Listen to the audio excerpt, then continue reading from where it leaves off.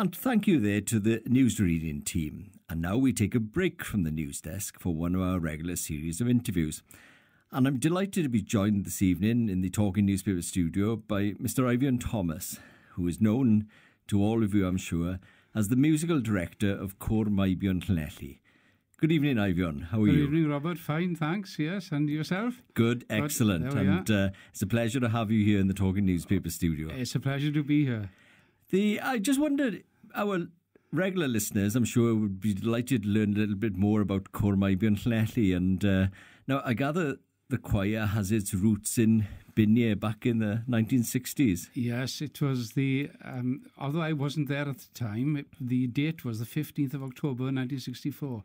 I believe that was the Thursday night of the general election where Harold Wilson first came to power. Good grief. I believe so. Yeah. So Harold Wilson and the Cor Meibion Llanelli, it was then. By the way. Right. So it started off as Cor Meibion Llanelli, yes. And then it changed its name gradually then to Cor Meibion Llanelli. Yes, because initially we practiced in Binia School, in the old primary school in Binia by Heol y Bwlch. Then we moved to the vestry of Berea Chapel, still in Binia then, you see. And after that we moved further towards Llanelli again. The movement was Go West, young man. And we went to Llanelli Primary School, the hall of Llanelli Primary School. Eventually from there on to Bryn Sherfel School Hall. And then we had various venues owing to some difficulties with caretakers and so on. We even went to Trostre Club, the social club in Trostre, which is very handy for some of the boys who like to be thirsty at the end of our practice. But and eventually went back then to Bryn Sherfel, and we've become a bit of a nomadic choir, you know.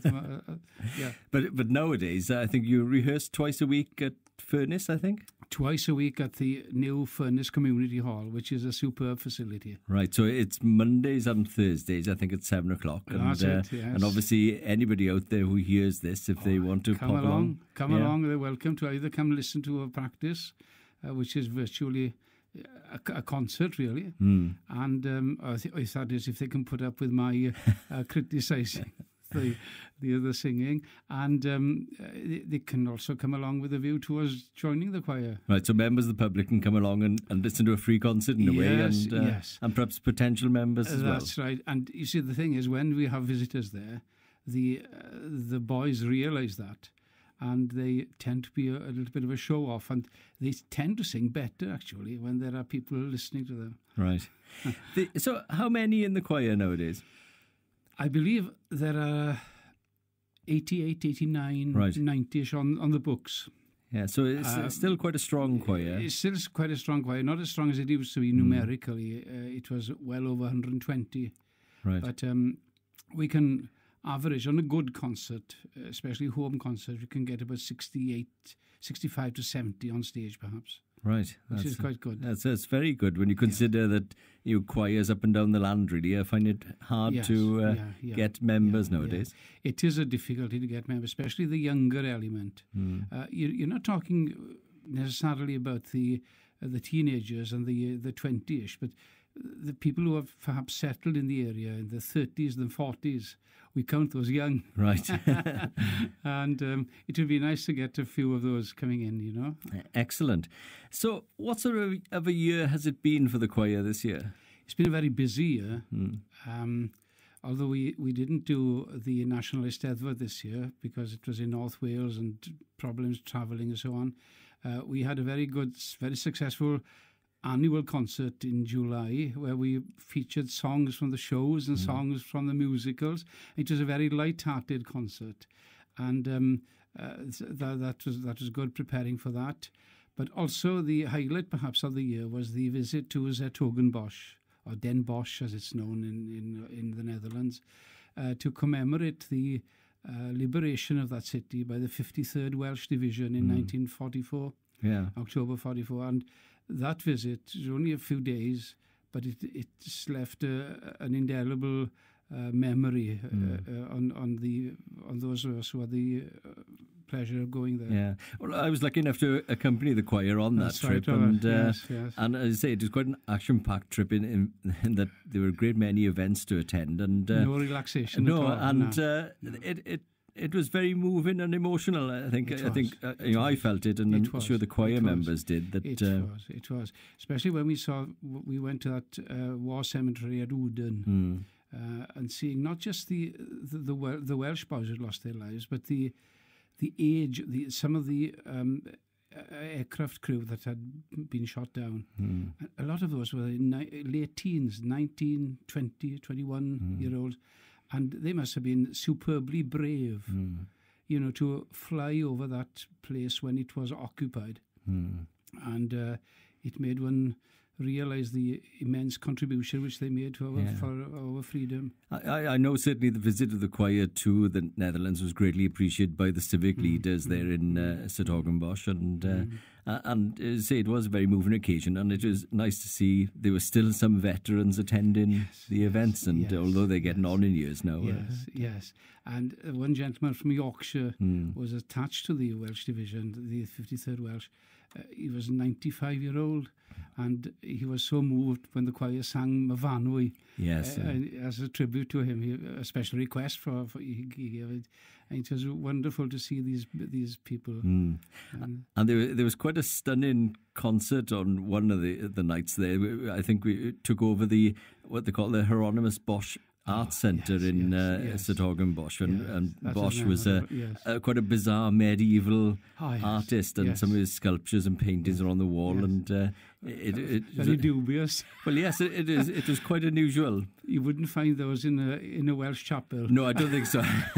They were unusual, to say the least. Yes, they were indeed, and very Salvador Dali-ish, I think. And of course, you finished the year off then with your Christmas concert at Theatr Elli. Yes, and that was, people are telling me it's one of the best concerts we've given there as a Christmas concert, and very light-hearted again, and with audience involvement, audience singing, joining in singing with us, White Christmas, some of the carols and so on. It was good, enjoyed it. Excellent. So what does next year hold for Cor Meibion Llanelli? It's a little bit of a wait and see, but we know that the Eisteddfod is coming. The National Eisteddfod is in Cowbridge. Right. Hopefully we'll go there. It depends what the vocal resources of the choir are like, how well they're singing at the time. There's a concert on the 30th of June with the Vancouver Welsh Men's Choir who are coming over, and that will be our annual concert. That should be a good one. We've got a concert with Cor Curiad, now the ladies' choir, the Llanelli Ladies' Choir, on I think it's in April sometime. I'd better not say a date just in case I'm wrong. But they are main guests, the Rydian. Right. So they've asked the choir to sing with them, and the male voice to sing with them, and we're looking forward immensely to that. There's a St. David's Day concert coming up. We don't know who the artists there are going to be yet. And there's also a special concert which a few of us are organising as a memorial to Gethin Hughes. I know Gethin has done a lot of concerts for the Blind Society, and we are organising a memorial concert on the 19th of May, and we're hoping to raise money from that and form a sort of trust in Gethin's name to encourage young musicians from Llanelli schools to further their studies. That'll be an excellent idea, because all our listeners are very familiar with Gethin Hughes, who sadly passed away last year, and Gethin was an MBE and Llanelli's Mr. Music in a way. He was also accompanist to the choir for very many years, and some of the stories, I'll have to put them down in a book. And it's we had some great times together. Excellent. Well, Eifion, it's been a great pleasure talking to you, and thank you for coming into the studio this evening, and perhaps we'll catch up again later in the year and find out how the choir's doing, and obviously best of luck for the National Eisteddfod, and we hope you bring back the blue ribbon for Llanelli. Who knows, it'd be a very good thing to do, and we're looking forward to it. Thank you. Thank you, Robert. Thank you.